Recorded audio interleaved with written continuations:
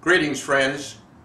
I'm Jerry Ogles, and I am the presiding bishop of the Anglican Orthodox Communion worldwide, with headquarters in Statesville, North Carolina. For the last few years, I've been writing a devotion each week on one of the classical hymns of the church, those hymns that have stood the test of time and that embody biblical doctrine and truth. And so someone suggested recently that I make my collection of Christmas carols and hymns available to the public, which we have done just recently in this book entitled Traditional Christmas Hymns Revisited. The book is lavishly illustrated throughout by the works of art of the great masters of the past, which match the beauty of the hymns that are included.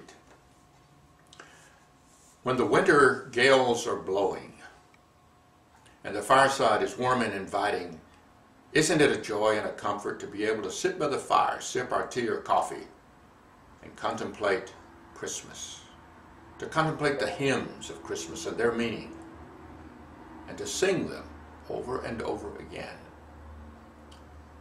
We do that beginning at Advent, all the way through the Christmas season, the 12 days of Christmas.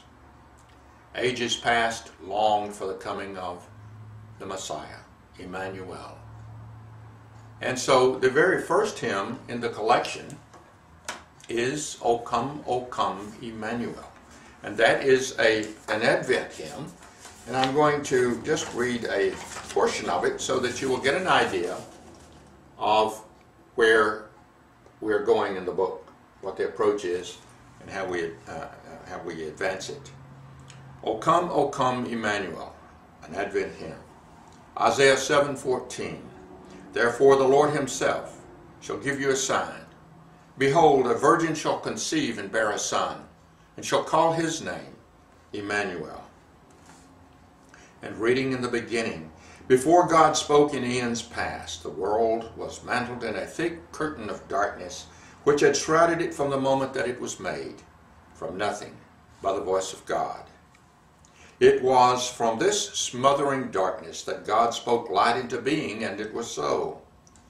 The sphere of the earth was exposed to the light of the first day, and creation continued its physical consummation by the executive hand of the Lord, the same Lord who made heaven and earth and you and me. Reading from John 1 through 4. In the beginning was the Word, and the Word was with God, and the Word was God. The same was in the beginning with God. All things were made by him, and without him was not anything made that was made. In him was life, and the life was the light of men. The same light that heralded the coming of the Savior is the light that lights our lives and our hearts even today. Continuing, the Lord God who came down at Christmas and humbled himself to the bed of a manger in Bethlehem for the feeding of animals, and whose coming was heralded by the light of the star, is the same Lord Jesus Christ whom we worship. The Lord God knew in the eternities past that man would not be able to achieve any righteousness at all on his own power and will.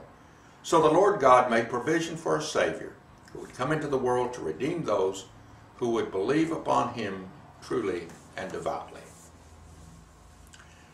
I hope that you will make this book available to yourself and to your friends and neighbors, bearing in mind that all proceeds and profits go to the support of overseas missions in places like the Solomon Islands and Fiji and the Philippines, in India and Pakistan, in Africa, South America, and in Southern Europe.